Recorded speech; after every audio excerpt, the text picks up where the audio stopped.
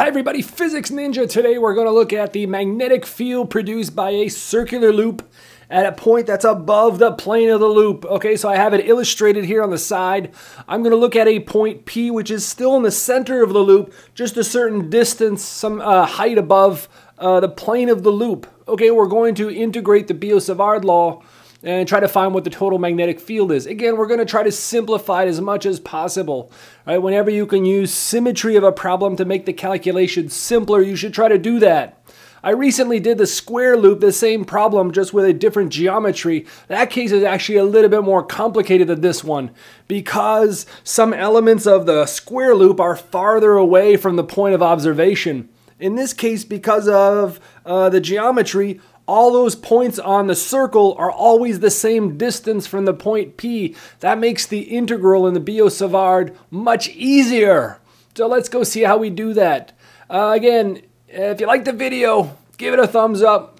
Consider subscribing to my channel and leave a comment or question if you have any. All right, let's get started. All right, I want to first find what is the small element of field produced by this little green segment of current over here.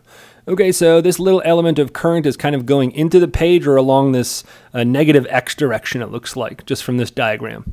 A couple of the vectors over here, we have vectors that are going to go from the origin all the way to the edge. Okay, that's my r prime vector.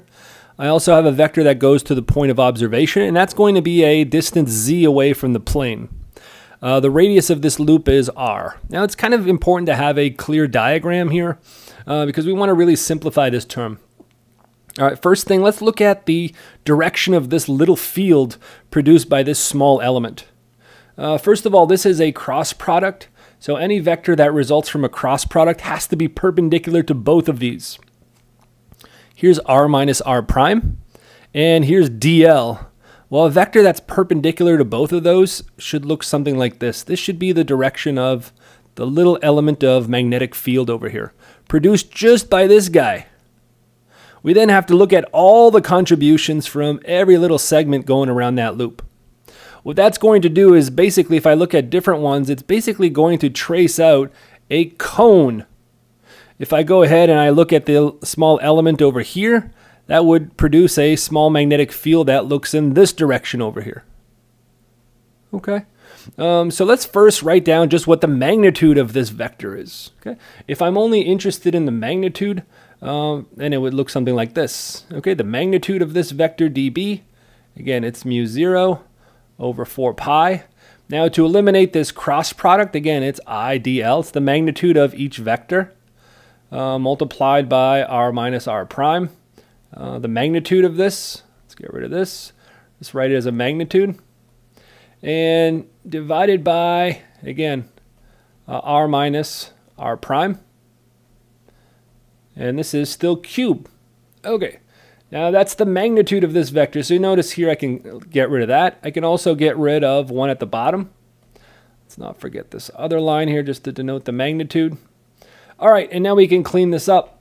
And really the last expression I have here is mu naught over 4 pi, the magnitude of I dl, and divided by the magnitude of r minus r prime. So it's kind of what is the length of this vector right here that goes from the edge all the way to the point of observation. And it's going to be that value.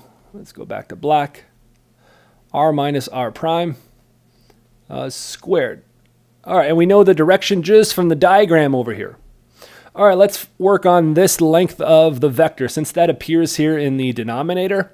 The nice thing about it is that any little element of current that I consider, it's always going to be the same distance away from the point of observation. So this right here is actually going to be a constant for this problem. So that's kind of nice. So let's go ahead and just work on this one. What is the magnitude of r minus r prime? Okay, and you can start with it squared, so all you have to use is Pythagorean theorem, right? So the distance of basically the length of the hypotenuse here, it's going to be r squared, the radius squared, and multiply plus z squared. It should simply look something like this, r squared plus z squared. All right, we can go ahead and substitute into the magnitude of my small element of magnetic field. So again, you have mu 0 over 4 pi. IDL, and divided by, again, now this whole term just goes at the bottom here, r squared plus z squared. I'll put a bracket around that term. Okay, let's go work with dl now. What is the length of dl? So we're looking at a small element of arc on the circle. Okay? So the element has a length L of, the length of this element dl is the radius multiplied by a little bit of angle here. Right, a little bit of angle, I'm going to call that d phi. Right, and d phi is simply a small amount of angle over here. Okay, and this is basically what I'm going to be integrating over in just a minute. I'm not quite done here, but we can go ahead and do one extra step of the math. 4 pi I. Okay, dl now I'm going to substitute by its length, which is the radius of the loop multiplied by d phi. And again, all of this gets divided by this constant, which is r squared plus z squared. All right, now I'm not done. Now remember, this is only going to give me what is the magnitude of, let me go ahead and highlight it right here. It only gives me the magnitude of this. Now, when I start adding up all the different contributions, for example, when I include this one over here, when I include this one, I have to sum over all of them. They give me vectors in different directions, right? You could see, right? The one on the right-hand side gives me a vector that points in this direction. The one on the left-hand side of the loop gives me a vector that points in this direction.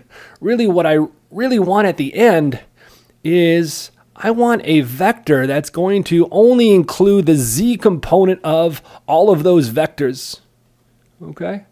So let me go ahead and write that. Really what I want here is actually what is the z component of this vector? And then I'm going to add up all of the z components. Let me show you what that looks like. All right, so here's kind of the y direction. Just draw another set of coordinate systems here. The z direction is this one right here. And again, I'm going to break this vector down into two components. Right? The dB vector here has a component along the y-axis. I'm going to call this dBy. And the vertical component, this is really what I want right here. This is the z component of this green vector over here. Okay? And what I want to do now is I want to sum up all of those because that's going to give me the total field. You notice that all of the components in the y direction or all of the components that are in the plane are always going to cancel out. Right? Imagine you go on the other side and you break this green vector down into two components. It's going to have a component in the plane, which we're calling dBy, and it also has a vertical component. Again, I'll do that one in purple. Right? This here is the vertical component of the one on the left. At the end, all of the y components are going to cancel out because you're integrating over a loop. The only thing that's left is going to be z components. All right, so let's go back then. So how would I write the z component? Well, I have to define an angle here somewhere. Okay. I think probably the best one to define is maybe this one right here. Imagine I call this angle here theta. Okay. If I call this angle theta, you'll have to just convince yourself, maybe draw another diagram. Again, we have a 90-degree angle over here. So that means that this angle right here must also be theta. And this one's kind of useful because now you can relate it to the z component. So this is what it looks like if I zoom in over here. I kind of have the vector dB.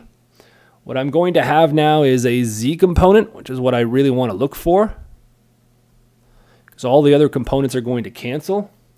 And if I just draw just a system of axes here, here's the y-axis. The angle theta that I've defined is actually this one right here. It's the same angle that appears inside this triangle right here. All right, so putting this all together, that means that the z component is going to be the magnitude of dB multiplied by sine of theta. All right, let's put it all together now. So we have all of this term, which is our dB length, IR d phi, and divided by r squared plus z squared. And now I need to put what sine of theta is. How can I define sine of theta? Well, if you use this triangle right here, sine of theta, again, just using some trigonometry, sine of theta is the opposite, which is the radius of that loop, divided by the hypotenuse. The hypotenuse is basically the magnitude or the length of r minus r prime, which is related to this, right? So it should just look like this. R squared plus z squared, but it's just the magnitude of it. So it's really to the 1/2 or the square root of that. Okay, so this is actually super important for this problem over here because we really only want to pick up one component of that field. So let's go ahead now and write down the sine of the angle theta. Sine of the angle theta is r, and r squared plus z squared, and this whole thing here is to the 1/2. All right, and now the last step, what we're going to do now is just take this last expression and do the integration. So let's go to the next slide and finish this problem off. All right, so the last step now is what we want to get now is the total field in the z direction. Just write it as total. Okay. So what we want to do now is we want to integrate all of the small components of the z components of each individual segment. Okay, and our variable for integration is the angle, and the angle is going to go from 0 all the way to 2 pi. Okay, so we want to do something like this. And now we're basically just substituting all of these terms. What you got to do now is you simply got to take out all the constant terms, and there's a whole bunch of them, right? Well, let's start. Let's go with mu 0. Let's go over with 4 pi. That's a constant. The current in the loop is a constant. I also have an r here, and I have another r right here. That turns into r squared. So let's just simplify this. This is I. This is r squared. I'm going to have a term in the denominator. Both of these terms are the same. They have different exponents, right? This guy is 1, and this guy's 1/2. So that means you're going to have a term that looks like r squared plus z squared, and this is going to be to the 3/2. And the last part, I still have my integration from 0 to 2 pi, and all I have is d phi, right? So this is super easy because this here is simply equal to 2 pi, right? That's all I'm doing. Just simply adding all these little bits of angle over one full circle. That equals to 2 pi. All right, we're almost done. I think I could finish this off in one step. B total. You see that the 2 pi that I'm going to get here in red is going to cancel a little bit, right? The pi's are going to cancel out. Let's just go ahead with that. And also I'm going to have 2, and I have a 4 down here, so let me cancel that out, cancel this 2, and I'm going to be left with another 2 down here. All right, and the final expression now, mu naught over 2, I, r squared, and then this kind of big fraction, or big term down here, r squared plus z squared, and all this is to the 3/2. Man, quite a bit of work, but actually a little bit less than square loop. Square loop's a little bit harder than this one.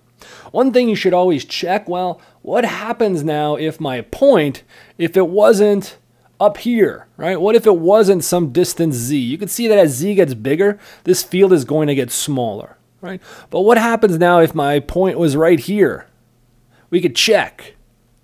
What does the answer boil down to? In this case here, this would mean that the z would be equal to 0. All right, my z component for the total magnetic field, it really only has a z component. All you have to do now is we're setting z equal to 0. You can see over here you have r squared, and once I set z equals to 0, I'm going to be left with an r cubed here in the denominator. So that means that the final expression simply over 2r, and that one is a standard kind of textbook problem. Usually they give that result for a loop at the center of a loop. Center of a loop. All right, folks, anyway, that's it. That's the whole problem. This is not that bad. I think you really, this is not the clearest diagram, but hopefully yours is a little bit better than mine. I think once you have this green vector here for that small element of field, at the end you have to argue that it's really only going to be a z component at the end of the day. And that's how we introduce this angular term for sine of theta, okay? Only to go grab that component that is along the z-axis. All right, that's it for me, folks. Thanks for watching.